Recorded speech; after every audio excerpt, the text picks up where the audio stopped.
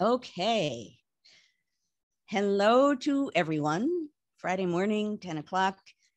History matters, and definitely so does coffee. Very glad you're here. As we have been for, I have just been informed by one of our wonderful key audience members, Carolee. This is our 81st episode, I believe is what I just said. My historian brain. But yes, it is the 81st episode, which every Friday I say that that's remarkable. And every Friday it is remarkable. So anyway, welcome to this. Today we're going to talk about, and you folks have been asking me in a variety of ways to do this over the months. And I'm going to do a version of it this time, and that is talk a little bit about being a historian, but more important than that, how being a historian gets you to think about history. So my process, and then what it teaches me. And so hopefully that is what I will accomplish this morning by talking about, as I said on Twitter, things that surprised me or schooled me or that really have stayed with me. But before I do any of that, I will now turn to my partner in crime, Matt, who will tell us the rules of the game. And good morning, everybody. Welcome. It's so good to see everybody. This has been, excuse me, this is just a great community, and I love the inside jokes. I just want to say that before we get going. The inside jokes are so much fun. Rules of the game are as follows, which are pretty standard. If you've been here before, if this is your first time, then this will be new to you. Everybody else, get your bingo cards ready, because there's probably some words I'm going to say that are the same, which includes, please use the chat. We encourage you to use the chat. We love hearing from you, love having side conversations and links and all the great stuff that you put in. And of course, we do save the chats, and those are posted on our Slack channel. Thank you to Reese et al. For making sure that that happens. If you do have questions for Joanne, please put them in the Q&A. We like to take questions on the Q&A because it's a lot easier to not lose track of who said what, and it helps me shape the conversation a little bit better. So please make sure that you have questions. And I am renewing my threat because we've had so few questions. No, we've had actually really, really great questions lately. We have had really good questions. We've had fantastic questions lately. So can keep that up and keep me from hijacking the conversation as much as possible. And as always, if you like what we're doing here at the National Council for History Education, please join us on the web at www.ncheteach.org. Look around our site, click join, join any of our colloquia. We have our colloquia. We're now taking applications for the spring. Just let you guys know, we have one in Seattle, one in Detroit, one in Nashville, and one at NASA. So it's going to be a pretty amazing set. So please make sure you sign up for those. Those are all funded by our friends at the Library of Congress, part of a Technologies Impact in American History grant. And then you can always follow us on the web to find out about any webinars or any other programming that we have. Our website, of course, is up, but also we are on social media at History Ed on Twitter. And at History Ed actually on Facebook and Instagram. And of course, Joanne and I are also on Twitter. It's always fun to join us there as well. So with that, I turn it back over to Joanne, and we will have a great conversation today. Thanks a lot. Wonderful. Okay.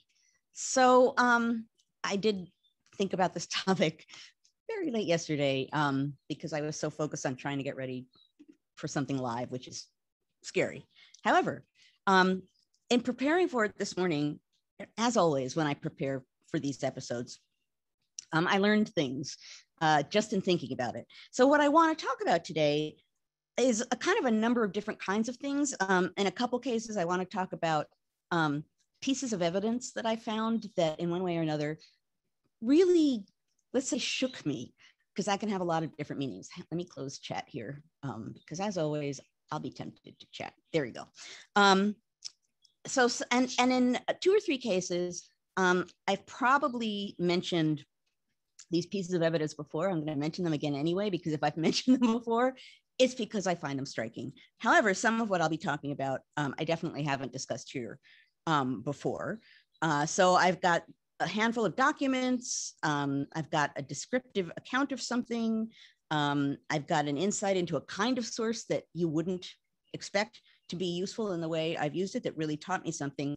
And then I've got two kinds of evidence. I don't know, two things that taught me a lot. One of them is a piece of evidence I haven't used before by the wife of one of my members of Congress in my last book, and you'll hear why it's really striking. And then the last thing I believe I'm going to discuss, which I had forgotten that I had, I don't know what I was looking for this morning, but it's part of my account of shooting a dueling pistol, which is a very precise kind of learning experience, but I will mention that too. I actually was kind of thrilled that I had written this. It was rather lengthy, and I thought, oh, that 1998 or 97 or Joanne was really smart. Anyway, okay, so let me get things rolling. The one thing I wanted to mention, and I know I've discussed this before, I think towards the beginning of History Matters, I devoted an episode to it. I just want to mention it because it still stands out to me. I remember finding it and having it was sort of a gut punch of reality. And it I don't want to say transformed my understanding of my last book, but so much of the work that I do and so much of the work that many historians do is grounded on understanding the ground level humanity. And by humanity, I mean humanness of the people we're writing about, trying as best we can to see through their eyes, which we can't, but trying to at least understand something about their mindscape. And seeing what that can teach us. So kind of pulling ourselves out of our heads and trying to see things from a different perspective. This document, and again, I won't go into great length here, but I can't, when I said I'm going to do this episode and talk about astonishing or stunning or surprising documents, the first thing I thought of was this. It's a memo that was written by 3 members of Congress about Congress in the late 1850s. And I stumbled across it in the papers of one of these 3 members of Congress. It was not something I'd seen mentioned before. It appears in a couple of books, but it isn't really highlighted. And I think I list them all in the footnotes of the book. These 3 members of Congress were members of the New Republican Party. And what this document is a memoranda that they wrote up in later years and then made 3 copies. They signed all 3 copies and they put them in their private papers as testimony. And I'll come back to that in a moment. So they were doing this really deliberately to create a record. Now, on the one hand, that means you have to think about what they're saying and how the fact that they're doing this for an audience, what that suggests. On the other hand, it tells you that this is something that meant something to them. And you'll hear from what I'm reading here why it affected me so much. And I'm just going to read a little bit of it here.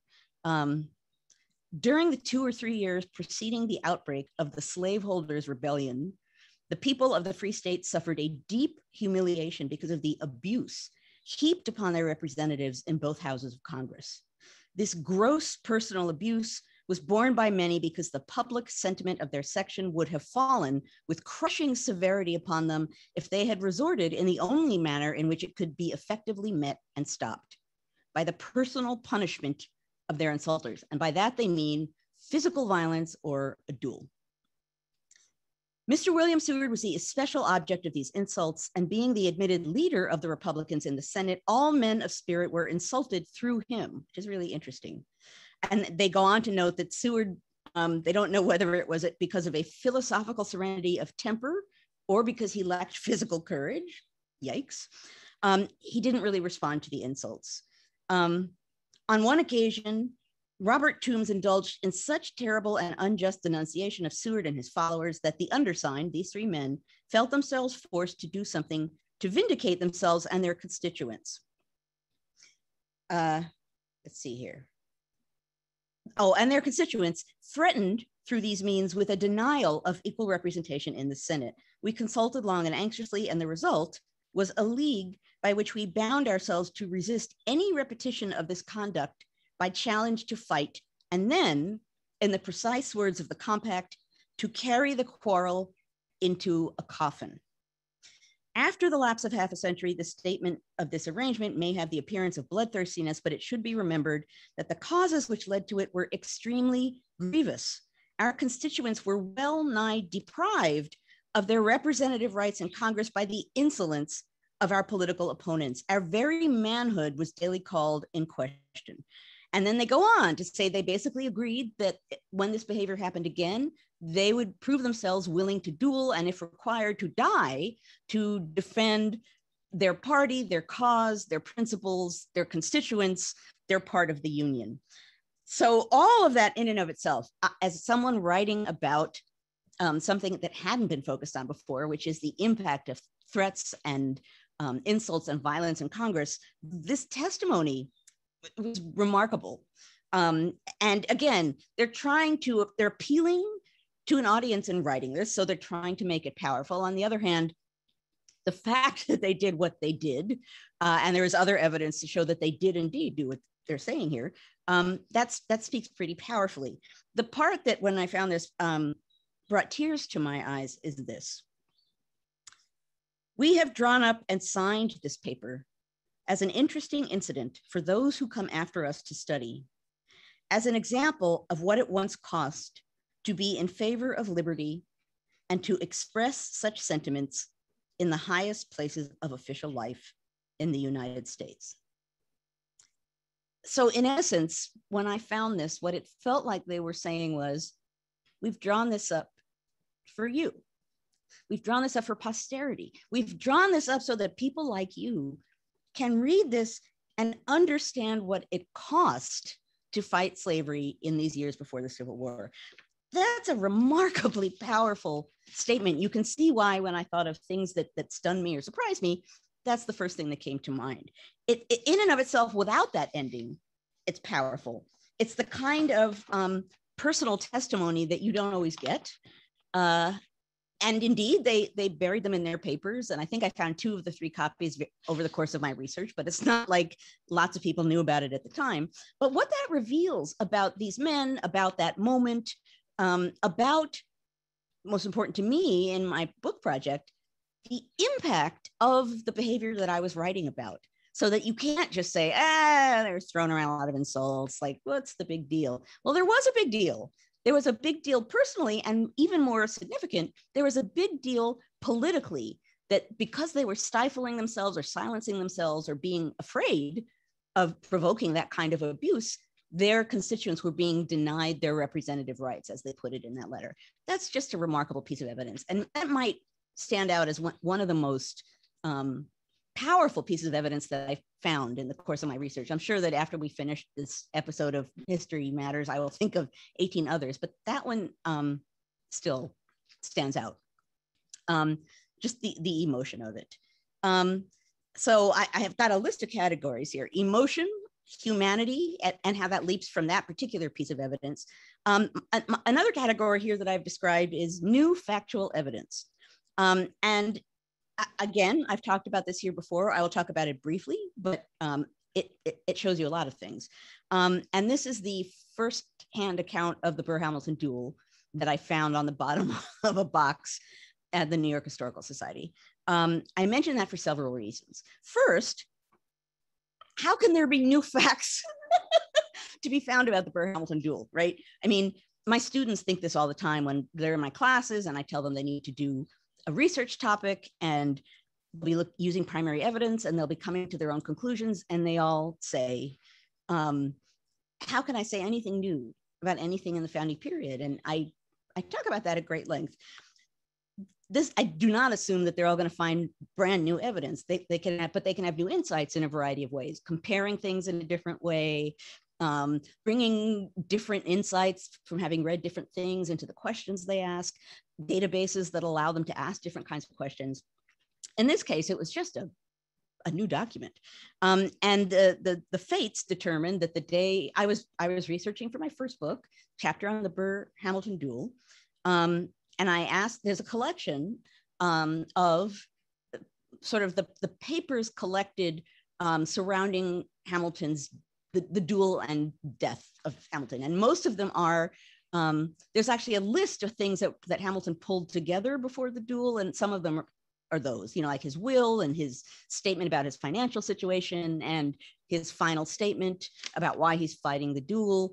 But normally they serve you that on microfilm, and I had seen it before on microfilm. I'd used the microfilm. Microfilm is a hard thing to research on, particularly back in the old days when there were not wonderful, sophisticated microfilm readers.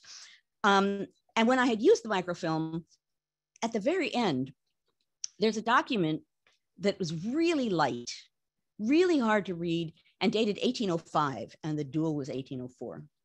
I had not read that thing before on microfilm because I was researching the duel. I wasn't sure what it was.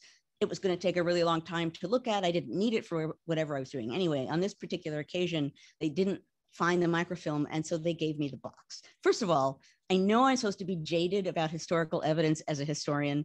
I'm not. So when I get to handle the real document, when I get to see the actual artifact that comes from the time period, I still get an amazing charge and a kind of eerie sensation of connection by seeing that. So the same was true in this case, particularly with these documents that describe something rather dire. But the last document, dated 1805, was notes from Aaron Burr's second, William Van Ness, during his trial for taking part in the duel. So he's tried for his participation, and he sits there in the courtroom and notes down what witnesses are saying. So he is recording what the boatmen who rowed them across said, what the doctor who was on the dueling ground said. These were first-person accounts of the Burr-Hamilton duel that had not been found and used before, that you can imagine. I didn't know what to do with myself, and then I didn't really necessarily trust that they hadn't been used before, but being someone who's studied Hamilton for a very long time, I had no memory of these things. And this does fall into the category that if someone had read it, they wouldn't understand, I think, why it's important, because a lot of why it's important has to do with dueling.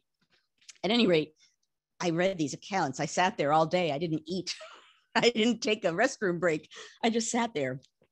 And some of the things that in it were fascinating that I wouldn't know otherwise. And there's the one that made it into the Hamilton musical, which is when the doctor is testifying. He's asked, "What did you see?"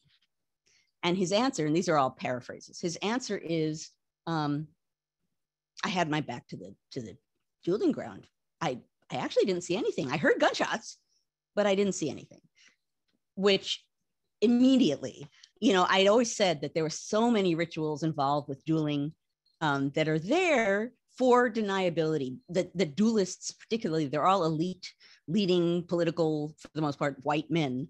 They protect each other with these rituals. So David Hozak, the doctor, is like, I didn't see anything, right? So he can't testify, but he says he heard gunshots. He's asked to talk about who he thinks fired first. And they describe, going up to the dueling ground and sort of clearing the ground. The boatman, one of the boatmen says, "Did you see any guns?" I think. And he says, "No, there was a bag. When I got into my boat, there was a bag and it looked like it had something heavy in it. I didn't see any guns." It was a bag with the guns. They're asked, I think, did you hear the word challenge, which it's illegal specifically to send a challenge. All of them are like, no one said anything about a challenge. So what was remarkable about the document, first of all, is that it was new, but equally, if not more important, what it revealed about both the Burr-Hamilton duel and these rituals and why they were important and how they were used. And the document showed them doing exactly what they were supposed to do in play. As you can imagine, that was a remarkable research moment for me. And it ended up in the Hamilton musical without my advertising it. I realized it was there for the first time when I saw the show, and then went up to Lin-Manuel Miranda and said, "Hey, that's my document, right?" But anyway, that was a remarkable discovery, but it also shows there are new discoveries you can make. There are old pieces of evidence, this isn't one of them, from which you can have new kinds of insights of a very different kind. Related to that, another category that I have here is unexpected sources, or sources used in unexpected ways. Over the course of my years of research, I find again and again and again, there are things that you assume are going to be one kind of record and are going to be useful in one kind of a way. And then you start reading them and you realize, oh, no, these are actually very deeply layered cultural evidence. These things have such cultural evidence in them, you just have to think a certain way. So for example, the early congressional record, the Congressional Globe and the other things that I was using for the first half of the 19th century, it's the congressional record, right? So it's different in format, but generally speaking, it's an account of what happens. So one would assume, and people have used it generally for this way, historians, right? What did they say about the debate over Kansas, Nebraska, or the tariff, right? And you read the debates and then you say, well, this was the debate. Well, I went to the congressional record actually initially not interested in that material at all. I wanted to understand how Congress worked. And what I got from reading it closely was an understanding of the pacing and the tone and the rituals and the assumptions about what was allowable or not allowable, and the way people interacted, and the rules, the really unspoken rules of how Congress worked. It was the congressional record was an amazing piece of cultural evidence. And that is not what I expected to find. And I talk about that a lot and write about that a lot because it's a reminder, particularly in the case of culture. You could read a lot of different kinds of documents, but if you're thinking in a broader sense, if you're thinking, what does this tell me about that world? What can I tell about the people being described here? You can come away with really different insights. Two other things I'll just mention very briefly that do the same thing. Trial proceedings, very often, as with the Burr-Hamilton dual document, people testify at trials if you're lucky enough to find either an account of a trial, or they used to sometimes in controversial trials publish pamphlets describing what happened in that trial. Again, all kinds of throwaway comments that end up being really, really revealing. Congressional committee reports do the same thing, right? Committee report, you're hardly going to think like, oh, well, that'll be wonderful cultural evidence. But I remember finding a committee report about one of the violent incidents that I write about in my book. And there are throwaway comments in it, like, and this is, again, a paraphrase. There's one witness who says that, so-and-so happened. And then we jumped up on the desks to see it, as we always do. Okay, now, I didn't have that piece of evidence before. And that was great, right? And it wasn't, to him, important part of the testimony. He's talking to other members of Congress, right? It's like, well, when fights happen, we jump on the desks. So anyway, there are all kinds of sources that can reveal things to you that you don't expect to find. Now, this brings us to I'll mention two, I'm not going to talk about them at all, but I have a category here called internal dialogue, documents that tell you something kind of as insightful as that first document I mentioned about the Republicans in Congress. I've mentioned both of these before and talked about them, so I won't do that here, but there's a document I've described before. It's actually the one I did an interpretive dance to. Hamilton's description of what a seal of the United States should look like, and also Hamilton's conjectures on what he thinks will happen to the Constitution after the Constitutional Convention. In both cases, as far as I know, no one ever saw those besides him. So they're not public documents, but they show him musing about two really important things, right? What's going to happen now that we have a Constitution? And what is he thinking as he leaves the Constitutional Convention? And what's the state of the United States? Like, what do I really think is going on now? And in both cases, it's mind-blowing. Contingency began as a theme of this podcast with the seal, the national seal. Actually, no, with the conjectures on the Constitution. I take that back. Because Hamilton leaves the Constitutional Convention and then says, basically, I don't think this is going to work. Okay, you don't expect that. At any rate, I won't go into more detail. Both of those things, I will say, are available on the Founders Online database through, I can see right there in chat, Tim just posted the link. You guys are amazing. They are available in the Founders Online database that is provided by the National Archives, which if you haven't found that yet, it's actually quite amazing, huge word searchable database of founding folk. Okay, these are the two last things I want to mention that you haven't heard before. One of them is a document that I found. I was researching actually Lawrence Kitt, who is a South Carolina congressman who's involved in a number of violent incidents. So I was looking in Lawrence Kitt's papers. What I found was a letter from his wife to her brother. Now, Lawrence Kit, he was a little wild and crazy. He was very ready to use violence. During the caning of Sumner, Charles Sumner, he stood next to Preston Brooks to keep people from interrupting, right? With a cane, I believe, to keep so that the caning could take place. He's a real extremist. So here's a letter from his wife, Susanna. I think Sue is what Kit almost always calls her, to her brother, Alex. Oh, Alex, and it's 1855. So Nathaniel Banks, a Republican, has just been made speaker, first Republican anti-slavery speaker. This is the response. My dear brother, oh, Alex, we are having frightful times here. War any moment and no knowing who may fall. Mr. Pryor, Clingman, and Mann have just left the parlor, decrying that all hope for a Democratic speaker is gone and that the Southerners are resolved a Black Republican, meaning an anti-slavery Republican, shall not take the chair. They are armed and determined to fight to the knife on the floor of Congress and either take possession of the Capitol or fall. Governor Wise in Virginia has 10,000 men drilled and armed that would march to the Capitol at the first sound of war. Oh, Alex, I'm so uneasy I can write no more. Mr. Kit, her husband, has gone with them off to a caucus at Mr. Pryor's. What they will determine on, I don't know. I begged Mr. Mann to go with them to try and quiet them. The House is now in session. What they are doing, even at this moment, there is no telling. I am nervous and excited, so I can hardly keep my seat. You can't imagine the state of feeling here. Bowie knives and revolvers are the companions of every Southern member. These are fearful times, and gloom and the most painful suspense and expectation prevail over the city. Heaven help us all. Okay, that's, again, remarkable document that sitting here preparing for the episode, I was like, remarkable documents. Oh, there's the letter in which this woman says, my husband just left here with a knife and he wants to attack Congress so that there won't be a Republican speaker. What an amazing document that is, right? And I'll point out, first of all, it's 1855. Sumner hasn't even been caned yet, right? And this feels that extreme at that moment. That's pretty remarkable. But what she's describing as a woman and a wife and what it felt like and how scared she is and how she is witnessing this going on, and she tries to intercede by sending a man into it, a man who can sort of calm people down. That also falls into the category of, wow, like that's a voice.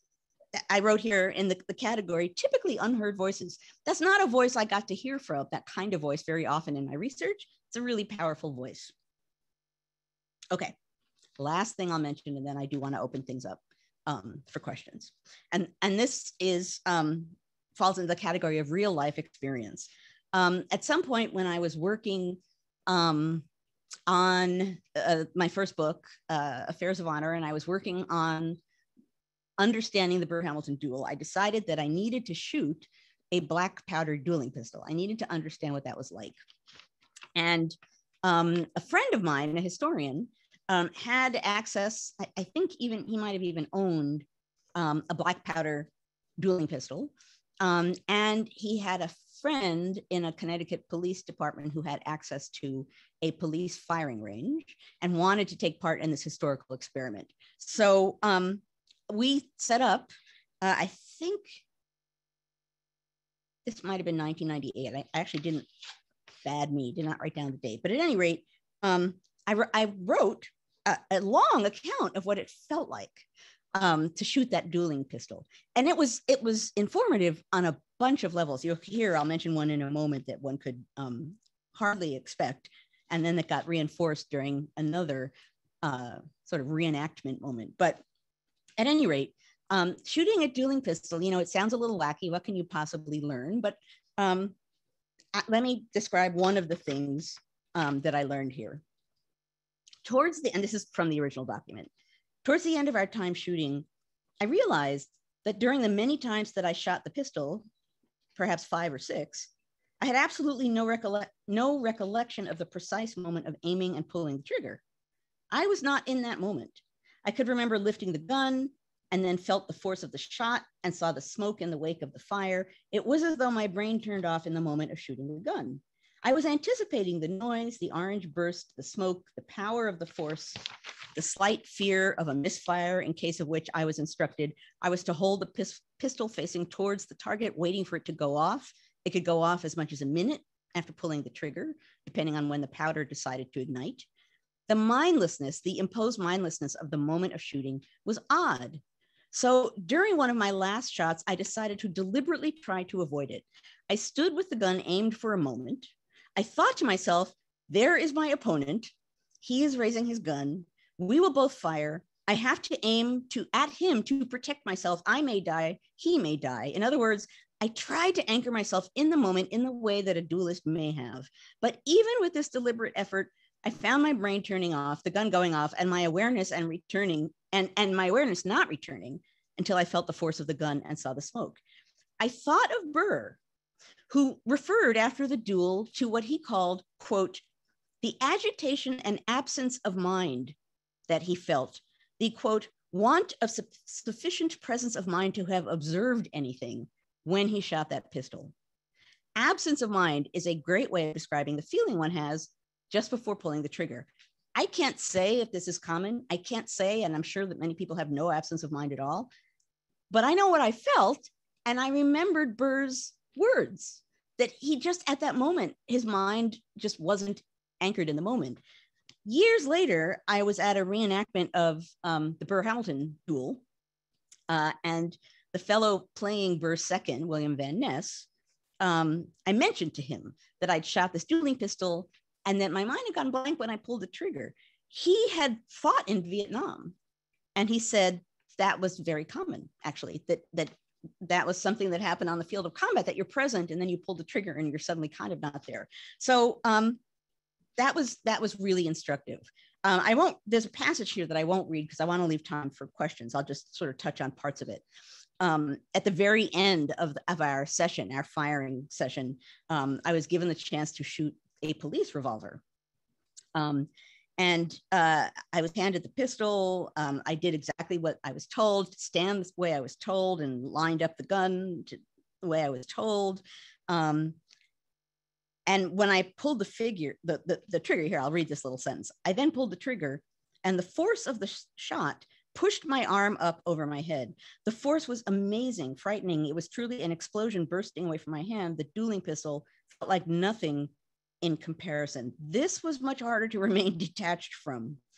And at the end, there are two statements here, and I'm going to read them both, although I'm a little bit mortified by one of them, but I'm going to read them both.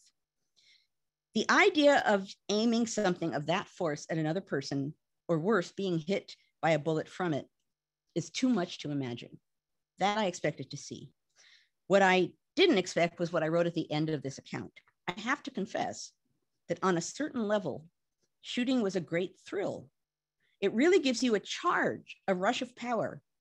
I enjoyed it. I have to confess, I enjoyed it. I don't like that sentence, but it's pretty remarkable that it's there.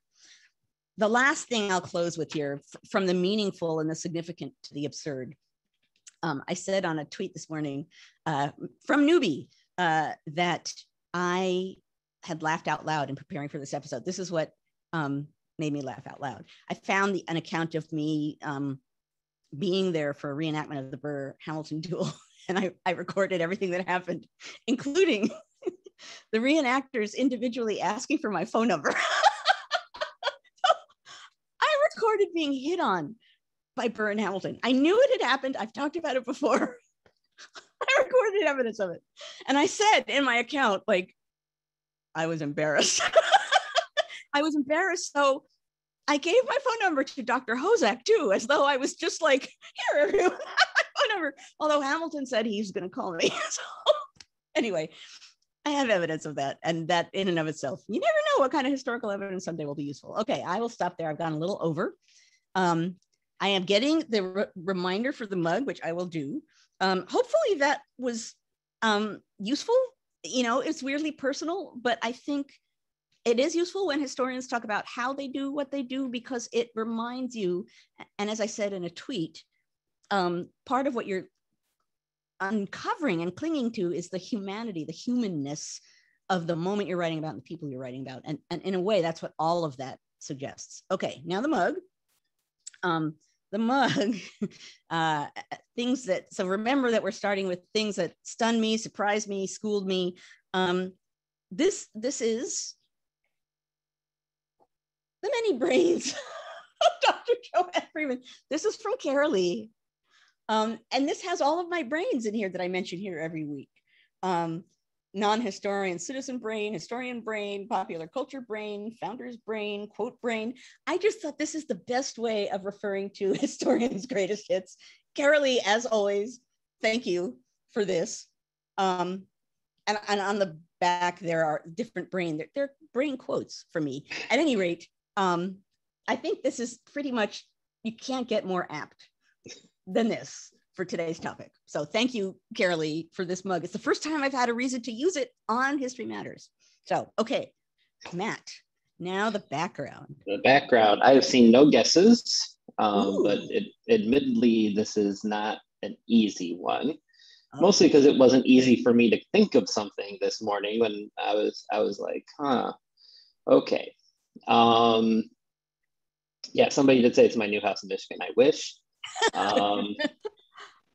This particular home, it's no longer a home, but this home has 14 bedrooms, which my house very much does not. Wow. This is Undershaw in Surrey, which is the home of Sir Arthur Conan Doyle. And so today we were talking about evidence and things that stick with you, and I couldn't think of a better representation of the detective work the historians do than Sir Arthur Conan Doyle, the author of Sherlock Holmes. So that's what I went with. That's excellent and not obvious. It's not the set from Friends or Cheers or whatever. So yeah. You won't live that down. Hey, I'm okay with that. Well, we only have 221B Baker Street. I should have done that. That's okay. This is better. Or Benedict Cumberbatch's house, which would have been even creepier. All right, we only have 4 questions so far. So I overtalked, so that's not. No, I don't think you did at all. But we have only 4 questions, so please put in more questions, or you are stuck with my questions and all that kind of good stuff. So Dave says, how do the two of you and Newbie the History Bird, which historians, besides the two of you and Newbie the History Bird, which historians do you recommend following on Twitter? Kevin Cruz and Kevin Lada are 2. Is there anybody else that you recommend following? Oh gosh, there are a lot. One thing I will say to do, and this is how Kevin Cruz always answers when people ask him this question, he has created a list of historians that I believe he follows. And you can go to his list and there's a list. Oh, go away. Vox Media keeps beaming in here. Go away. Anyway, he has created a list on Twitter that you can access. I don't know. There's so many. I mean, obviously, Heather Cox Richardson, and actually, obviously, Carol Anderson. I'm trying to think of others who I read all the time. Let's see. My brain has just gone blank. My brain has gone blank of last names, and that's bad. I'm not going to answer this because I'm going to either get the last name wrong or leave someone critical out. Mm-hmm. I would say, yes, Karen Wolf, actually, Tom just mentioned that. Wonderful. J.L. Bell. These are all very good. Thank you for coming to my rescue, Tom. There are lots of people. I just, I'm having Becky said, Gris Hayes. I know she means Chris Hayes, but I'm trying to stick with historians. There are a lot. And I'm not going to name them, but here I think. Oh, and Annette Gordon-Reed for sure. Mm-hmm. I think Annie, is that the link to Kevin's list? I think it is, because you guys instantly present. She thinks so. Okay, yes, it is. Okay, so there in the chat is a link to Kevin's list, which is chock full of people who it's good to follow on Twitter. There are a lot of historians on Twitter and historian Twitter, the Twitter historians. They make a really good use of Twitter. Sometimes they're posting evidence. Sometimes they're engaged in really substantial conversations. There's one going on right now about judging the founders based on their thoughts or their actions, and how many people do the former but not the latter. That's a really interesting question. And it's historians debating with each other about it. So what that noise was. At any rate, and actually, Twitter Storians is the hashtag if you want to beam into those conversations. That's useful to know too. Yes, good. You guys are filling the need here of these people. These are all people who I follow and read and could not think of in the moment of crisis. So, okay.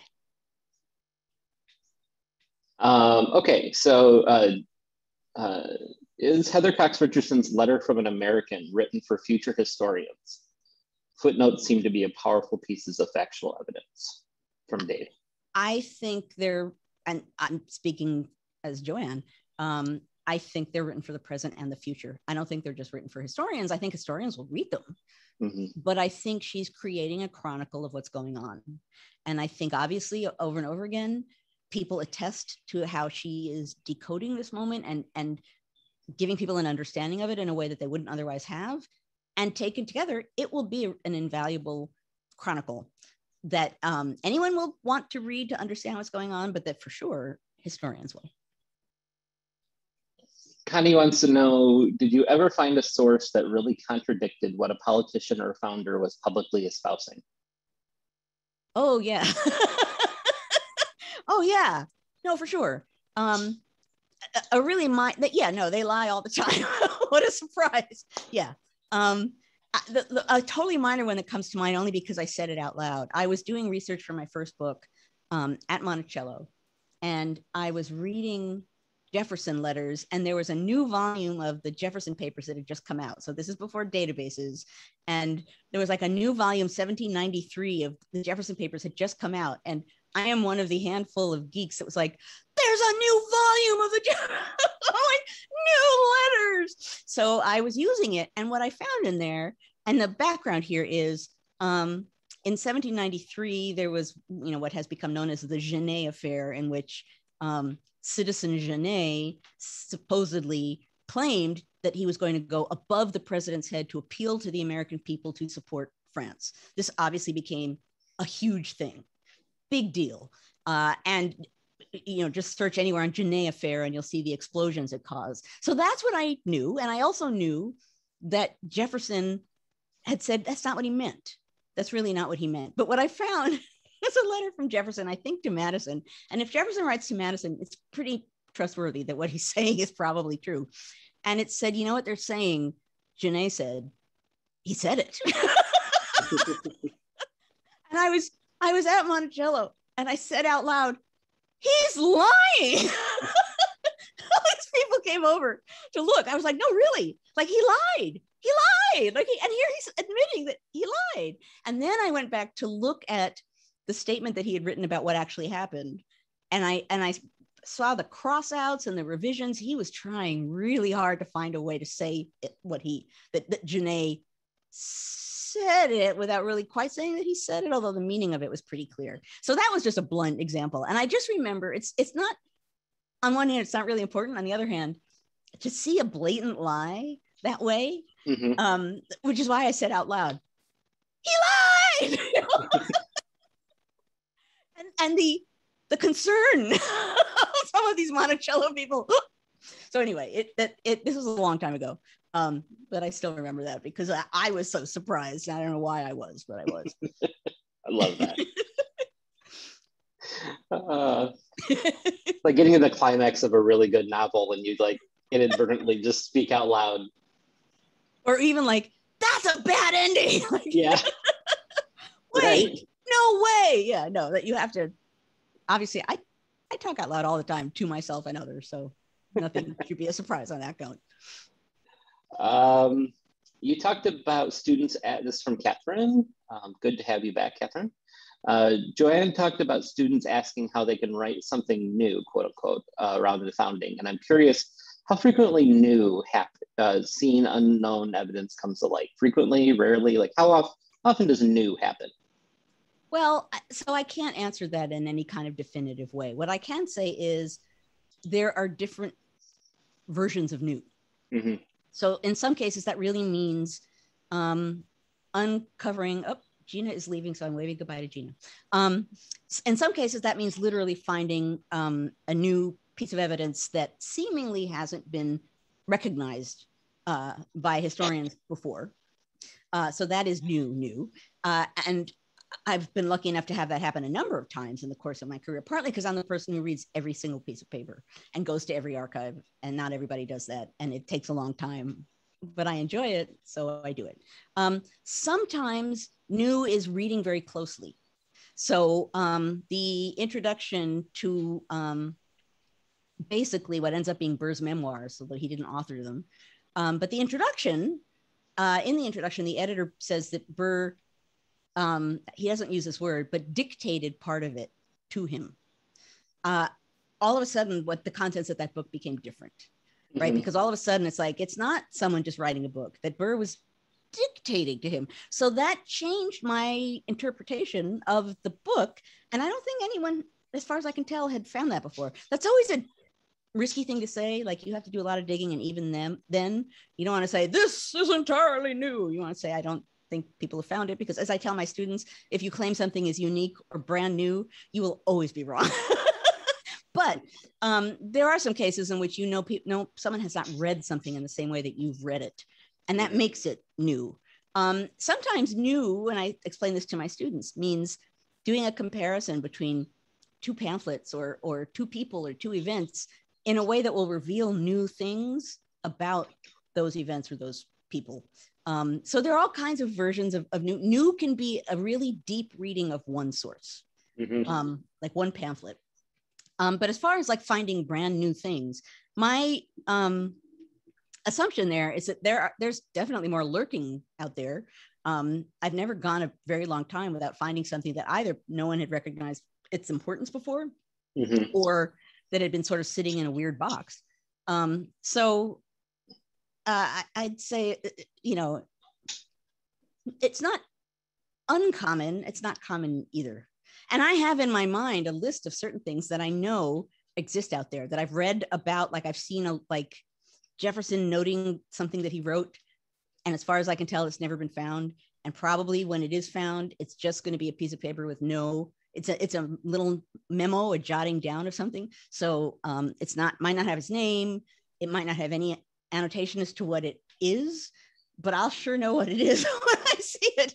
And I know his handwriting. So things end up in the wrong place or a weird place all the time. So, this is part of why documentary papers projects, publishing the papers of the founders, this is some of the remarkable work they do. They go all over the world, looking all over the place for letters and documents that belong in those collections. And that's a search, because let's say someone, a historical figure in the early national period, is chatting with some other random person and says, so-and-so just said this in a letter, and hands the letter to Rando Guy. And it ends up in Rando Guy's papers. But no one will know it's there. Like I found at one point a verbal account of something having to do with the election of 1800, which was really fascinating and really revealing in the papers of someone who had nothing to do with the conversation. So you never know. And that's another way that sometimes new happens. And sometimes it's just a collection has not yet been fully processed, right? An archive has not had the time or staff to be able to fully process, in other words, really document what's in a collection.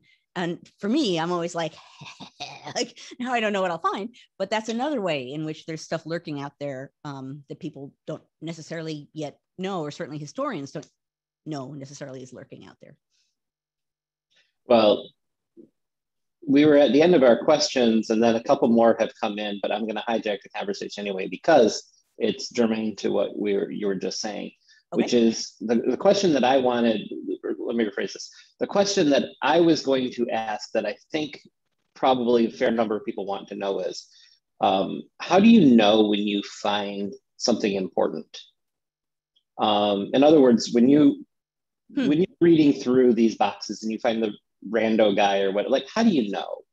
Like how are you like, oh, this is important? Like, yes, you are trained and you can recognize Jefferson's handwriting and Hamilton's handwriting and things like that. But like, absent of that, like what does the average person need to know when they see something of importance? I'm checking here just to see if I am the original document, and I didn't.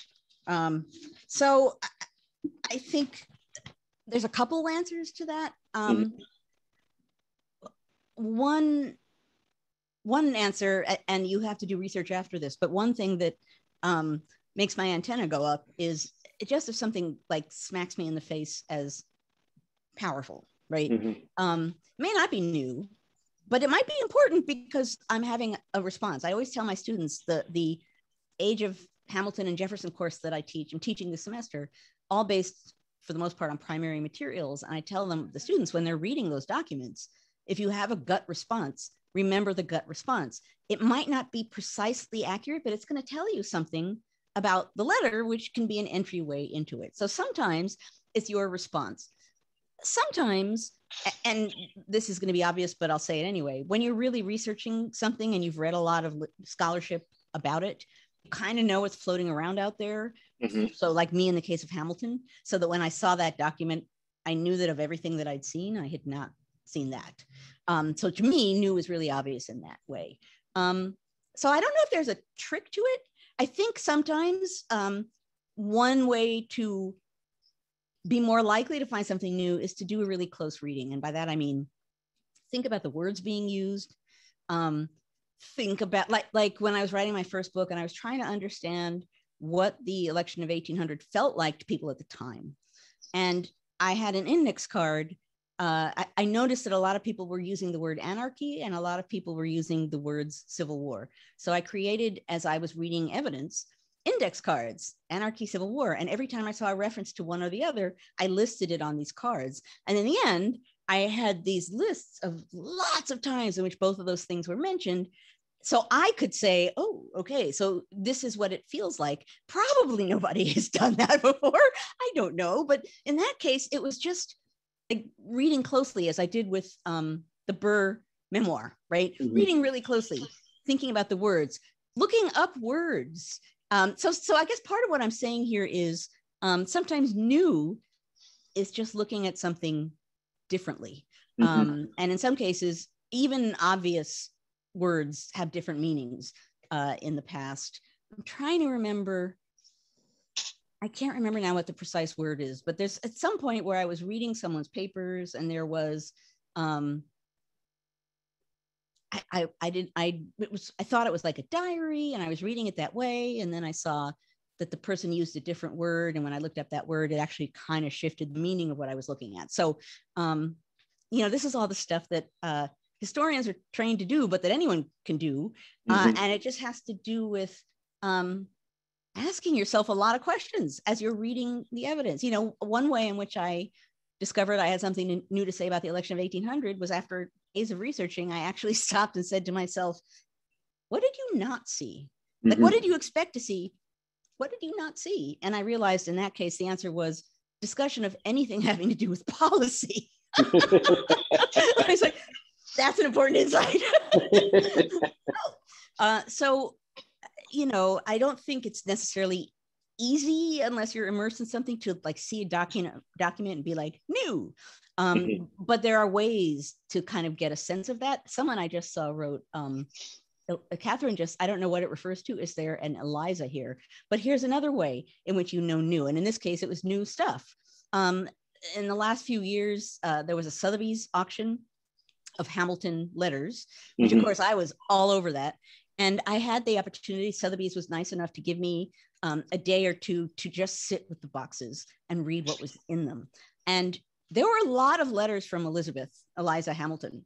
And I knew, that maybe someone saw them and wrote about them. Probably not. This was in private hands. So there's a case in which I was looking at things and assuming whatever I was seeing there probably hasn't been seen by many people. So again, sometimes it's just the circumstance. If you want, remind me in the after party. That episode involves the closest I ever came to owning a Hamilton document Yes, I you've told told the this story. story. I love that story. I won't tell it again. But anyway, that's that moment that I might have owned a Hamilton document. I saw it. I knew what it was. Nobody else knew what it was. And then I opened my big mouth because I couldn't resist teaching about it. Like, you know what this really is? Joanne, shut up. I love it. Well, one follow-up to that conversation from Jeannie, which is how much time do you spend with original documents when you're researching, and how much is reading secondary sources? I think every historian handles that differently, and I think different topics have different answers to that question. For me, I'm often so interested in getting at human reactions to things that I probably go into primary evidence earlier than some people might, and stand back a little bit from scholarship before jumping in. And that is because I don't want my response to the documents to be shaped by other scholars. So I give myself kind of a general sense of what people have said, but my close reading comes after. And then I emerge from like extended, probably too extended. I remember my graduate advisor, Peter Onuf, said to me way too often, stop researching. You can write now. And I had it above my computer. Stop researching. Because I love it. And I would just go on and on and on and on. But I totally lost track of where I was going. What was I answering? Coffee. How much time do you spend with the documents that you're researching? Yeah. So right, that's what I was going to talk about. Was in the case of my first book, I was reading all these letters and kind of trying to get a sense of what the fighting felt like in the 1790s, and no one had really written about it in that way before. So I kind of glanced at the secondary literature, plunged into the primary stuff. At the end, I emerged and said, you know what? I don't think there were political parties in the 1790s, and realized I was basically arguing against almost all of the scholarly literature. And Peter Onuf said to me, it's really good that you weren't immersed in scholarly literature in that case, because you never would have allowed yourself to make that conclusion. Right. Yeah. So it's a balancing act. You need to know and engage with what other scholars have said on a topic. Their insights are invaluable. The balance is how and when do you do primary or secondary research? And for me, the weight is always on primary, because my gut response is a huge part of my evidence database. And so I need to have that without the framing of somebody else in my head. Well, we have time for one more question. So I'm going to end with this question because I think it's a fantastic way to put it. And I'm curious about your response. Becky, this is from Becky. Thank you for this question. Joanne, do you ever feel a bit voyeuristic when you're digging, when you go digging and follow some evidence down the proverbial rabbit hole? Do you ever feel voyeuristic? Yes. Yeah. I mean, people say things without assuming people are going to be reading. Adams or Jefferson or Hamilton writing to other politicians on some level assume that what they're writing might be seen. But the average person, lesser folk, they don't necessarily assume that. And people say all kinds of things in letters. They say dirty things. They tell you things about their sex lives you really didn't want to know. They talk about, I don't know, who they hate and who they love, or what their deep feelings are about something to such an extent that you feel bad kind of knowing it. Yeah, so two things. There are a lot of times in which I feel voyeuristic about something, and I feel, which is why I give my students a handout, which is titled A Quick and Dirty Guide to Reading Other People's Mail, because kind of what we do. That's right. And that, there's a power in that. There's evidence in that you can't find elsewhere. And sometimes it's a little uncomfortable. The other way in which I feel, voyeuristic isn't the right word, but unsettled by my viewpoint. This happened in the course of my last book, and I was following one particular member of Congress who was trouble. So I was following Henry Wise of Virginia closely because he was trouble, and then he left. It's like what's going to happen to my book? And then I found a new guy. So I'm tracking the new guy, and he's trouble. And I'm like, okay, well, he appears to be the designated bad guy in Congress now, so I'll follow him. And then he disappeared. And I'm looking in the record, he's gone. I'm digging around, I can't figure out why he left. And I discover that he had a serious drinking problem. And on one night in the middle of a congressional session, he went to a bar, he paid for everyone's drinks, went to his room and killed himself. Jeez. So I'm cheering on this guy, like, yeah, do something else crazy. And then I discover he's an alcoholic who killed himself. And I still feel guilty about that. It really stopped me short and reminded me in a way to be more voyeuristic, to think more about not just what I was finding, but what I was seeing, I guess. That really took me aback and stopped me short. And I felt really bad about it. Still kind of do for a long time. It reminded me to not just be cheering on the stuff that I thought was fun, but to be actually thinking about what I was seeing. And that gets back at one of our themes today, right? Is that elicits in us the humanity of what we do as historians, right? Right, absolutely. That's a case in which I wasn't thinking about that. Right. And then I was reminded, I think it was Polk. He was friends with, this guy was friends, I think, with President Polk. I think it's in Polk's diary or something that he talks about what happens. Anyway, no, you're totally right. That it's just you sometimes, and I don't know if this is true for you, but sometimes when I'm reading history, I get so caught up in what's happening, like it's a plot, that I forget that these are real human beings. So you always have to do that self-check, right? These are human beings. Oh, absolutely. Like what am I? It's another question you have to ask. What am I seeing because I'm me in this moment, and what am I not seeing because I'm me in this moment? What am I blocking out? Yeah. One last thing before we sign off here. People are asking about the quick and dirty guide to reading other people's mail. One thing I will say is that I one of the collections of Hamilton's writings that I published, there's a big Library of America one, and then there's a smaller one called the Essential Hamilton paperback. The quick and dirty guide is in that volume, in the beginning of that volume, to help people read the letters.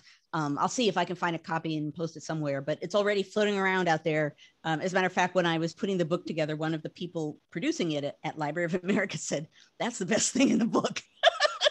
So tells you questions to ask when you're reading other people's mail. So,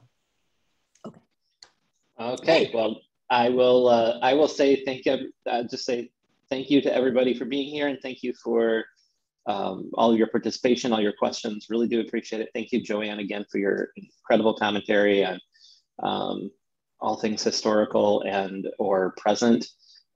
This is, as you know, one of my favorite, the highlight of my week every week. And thank you for being here and sharing your ideas with us. It's truly remarkable. So if you please follow us and get to know us at the Council for History Education, and we would love to, share our insights with you as well. So turn it back over to Joanne, and we'll go to the after party. Thank you. As always, I want to thank you all for being here, for making the time for this, for doing good historical thinking, for doing good democratic thinking. Someone on Twitter recently, a troll, said something to me about how, well, the stuff that you do, it's just chatter. And I didn't really respond, but my thought process was, no, actually, talking with people about the current situation, about politics, helping people and engaging with them to better understand what's going on right now, that ain't chatter, folks. That's not chatter. So you are part of that, and you are doing that with each other, and you are doing that with me. And I value that. Part of why I come back every week. The other part of why I come back every week is, as Matt said, this is just too much fun. So at any rate, we will see you next week with another new topic. For those of you who are not going to stick around, I wish you a good week. For those of you who are going to stick around, the after party is going to start. Explanation, as always, of what the after party is. At this point, every episode, we stop recording so that we can have a little bit more free-flowing personal conversation. If you have beamed in through the website, the online link, ncheteach.org/conversations, just stay right where you are. And as I say every week, someone's got it on their bingo card. poof, you will be in the after party. If you're on Facebook, you need to leave Facebook and join us on ncheteach.org/conversations. Hope you join us. If not, I will see you guys next week. Bye, folks. Now it's the poof time. The voice.